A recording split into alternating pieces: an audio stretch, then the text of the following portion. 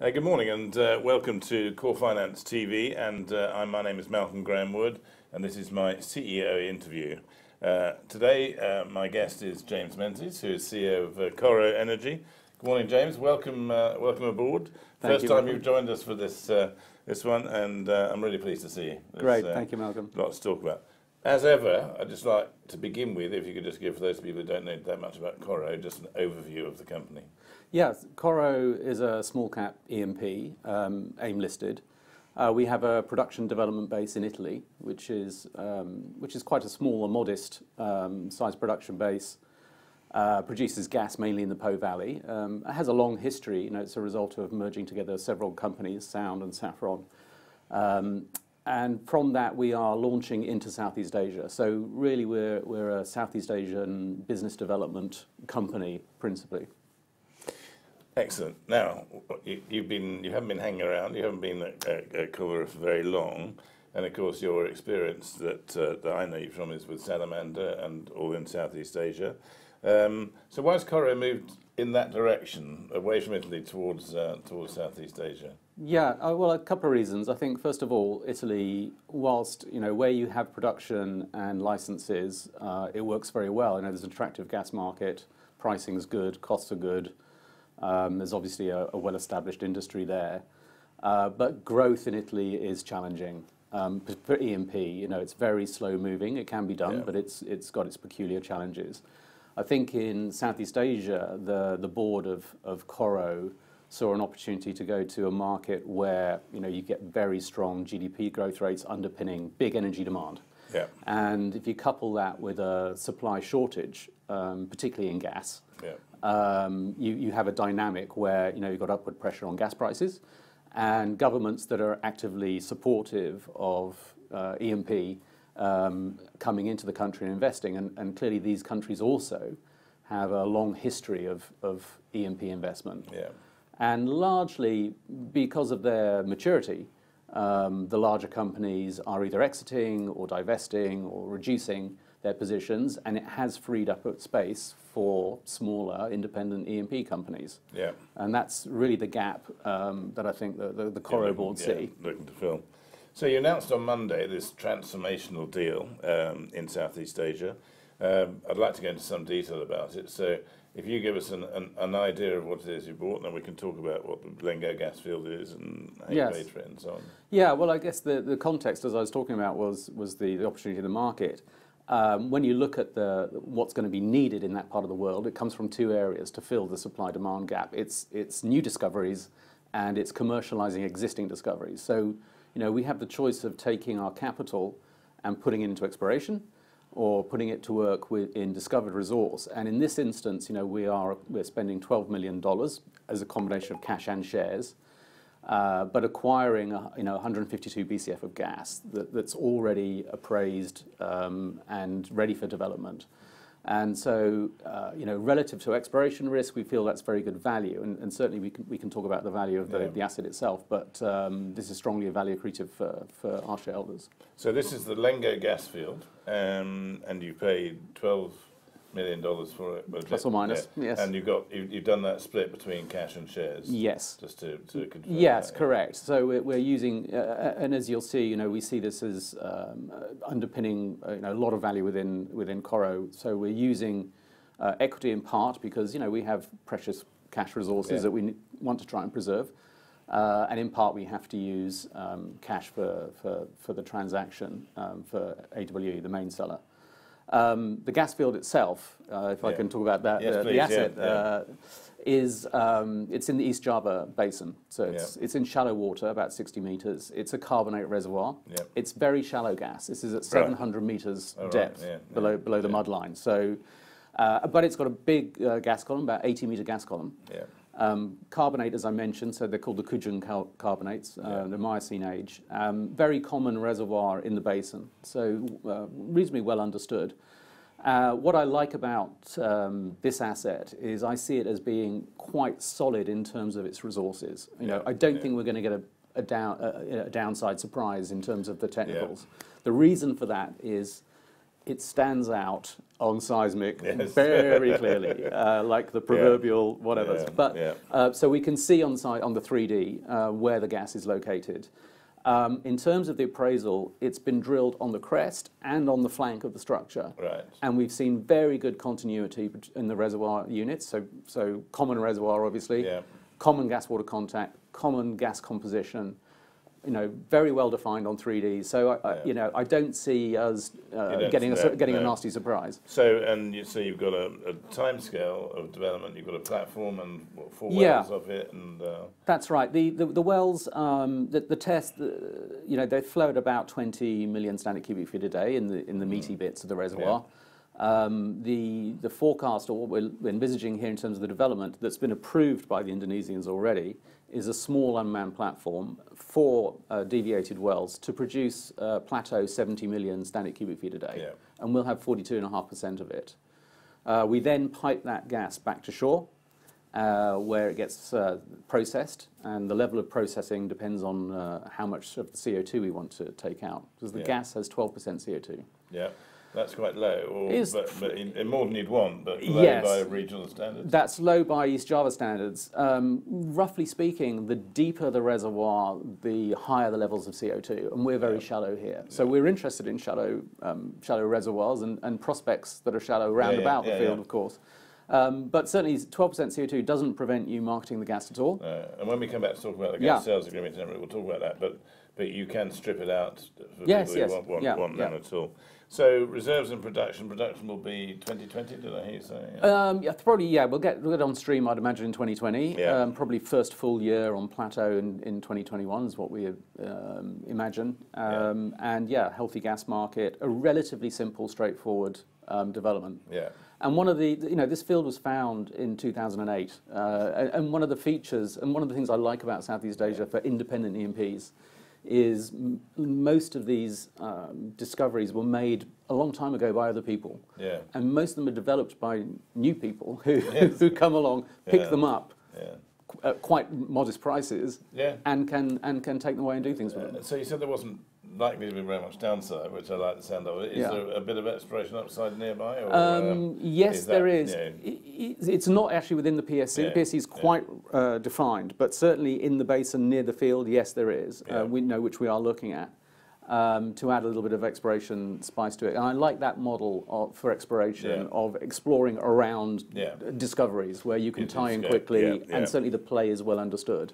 And your partners there it's a slightly complicated one, isn't it? Because somebody came in and then didn't continue, and it's high oil and AWE. Correct. So the deal itself, has some complexity to it, and it's a tripartite deal. So, it's difficult enough to do a deal with 2 of you when you have a third one. But everyone wants to get to the same place at the end of the day, and it was a deal between a private company, High Oil, and AWE, who's an Australian player. Which was struck in 2016 and didn't close. And it went sideways and it kind of stalled. And the Indonesians wanted the deal to complete. I think everyone wanted the deal to complete, but they couldn't. So we've been able to reverse that deal and replace High Oil with Coro effectively, and now would bring the deal to completion. Excellent. Now, gas sales. Yes. There's a gas sales agreement. Sort of that's your first job to do. There is also there's already agreement in place for various opportunities. There is East Java is quite an industrial zone. It's got the area of Gresik, which is where we come ashore. There's a lot of industry going on there, particularly petrochemicals, also power generation, and refining. So we see a number of different buyers for the gas, and indeed, I think as you mentioned, a memorandum of understanding's already been signed by one of them for some of the gas. But the operator is chasing more. There's also the opportunity to take the gas to neighbouring fields where they have a shortfall of whether they need to supply. They're contractually obliged to supply gas, and they can't. So we have other operators, who are interested in the gas as well. So all of that helps with the pricing.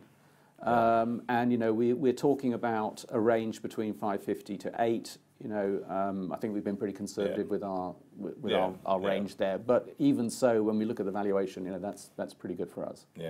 And your costs are quite low, actually, aren't they? I mean, in terms of you've got OPEX and your initial cost. Yeah. And your OPEX cost, that puts you in at just over $1, is that right? Or? Yeah, so in MMBTU terms, so units of calorific power generation, potentially, if you like, which is not what I normally work in, I have to tell you.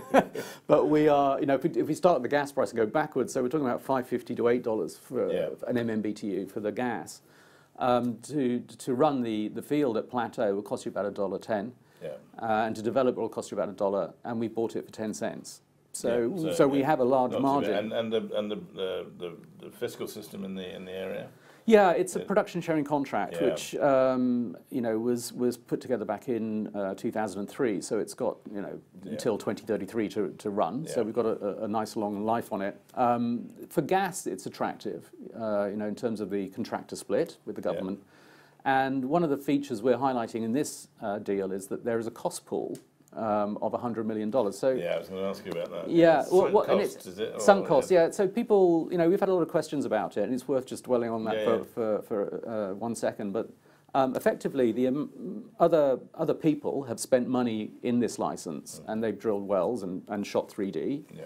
And of course, that cost, as an investor, a contractor in Indonesia, you are entitled to recover before you start splitting with the government. And that's how the petroleum production sharing contract works. Yeah.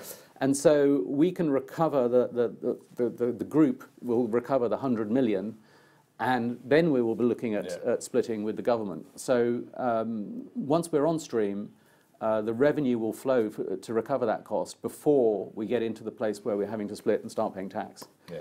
So it makes the economics extremely attractive for us. And it's interesting. I mean, I'm assuming that this dwarfs the Italian part of Coro, and effectively, I've heard you being sort of asked about it. But I mean, there are advantages to having that Italian side because of your expertise. Yeah. This leads me on to ask you about the fact that independents in the area are not few and far between, but the smaller companies find it difficult to get in. I saw you answering a question yesterday saying, we've got experience and background and so on. I presume this means it's the beginning of a lot of fast-growing, a lot of work in the area and more acquisitions, isn't it? Well, we'd certainly hope so. I mean, I think in Indonesia there are a number of smaller players. They tend to be more domestic players than perhaps new entrants coming from outside. I think the area we particularly like is Malaysia. We've highlighted that as a place we like for smaller companies, and that is the one where it is quite difficult to get in, and where having the Italian platform is very useful. Right, that's where it comes in. Yeah, and the Malaysians have been very impressed with what we've shown them, with what we've done in Italy. Where we are an operator, we have developed gas fields, we've drilled wells successfully with very good HSE stats. And they like that. And that would be less buying companies or acreage and more getting in on a license round, is that correct? Yes, correct. I mean, in Malaysia there is, crudely speaking, and I'm oversimplifying wildly here, but Malaysia is more of a dealing with the government for awards. And in that you can pick up licenses with discovered resource on that you can explore and exploit as well. So that fits our model very well.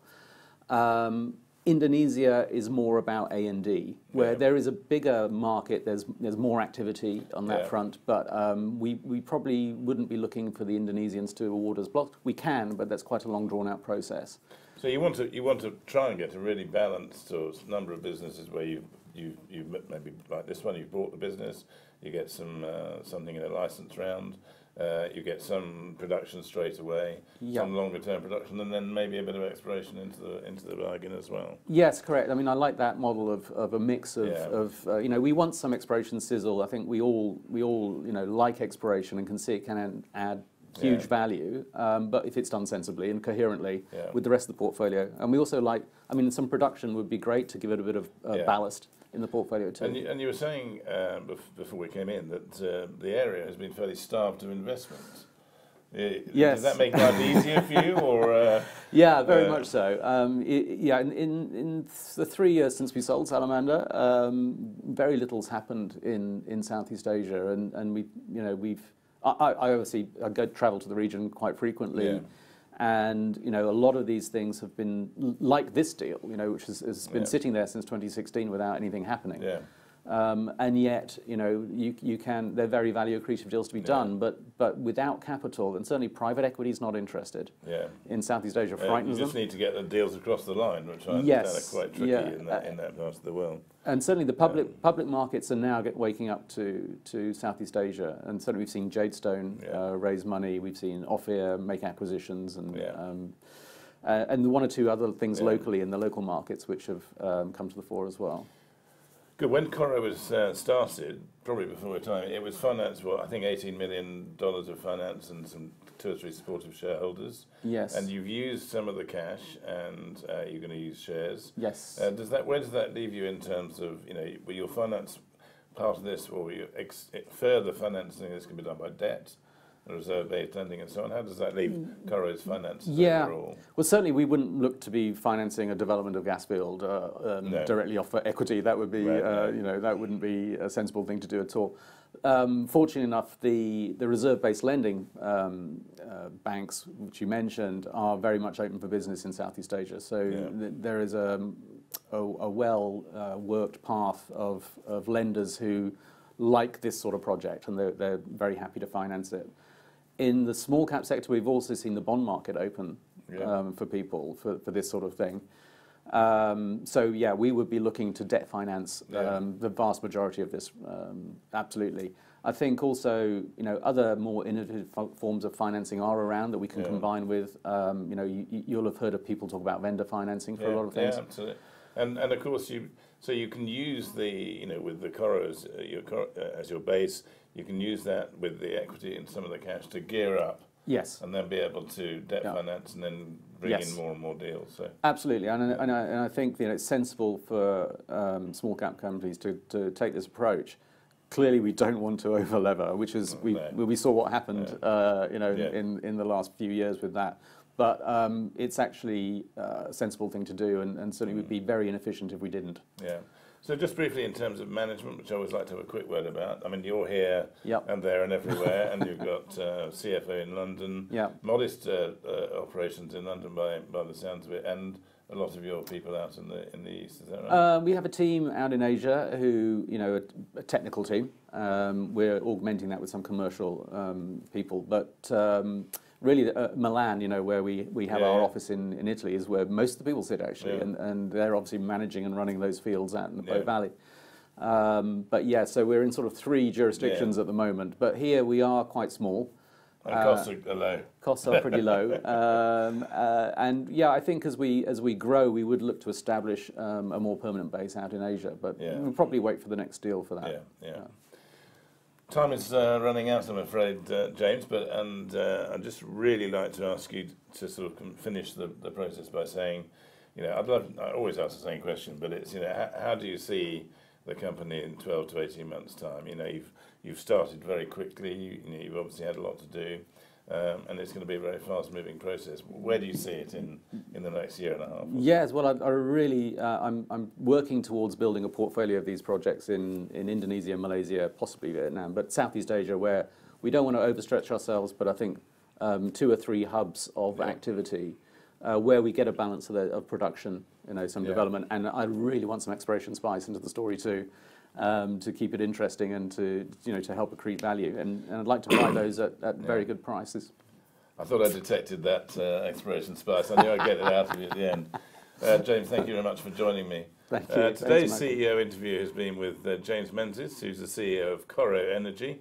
Been delightful to have him on board, and from me, Malcolm Graham Wood, on Core TV, Core Finance TV. I look forward to seeing you again soon. Bye now.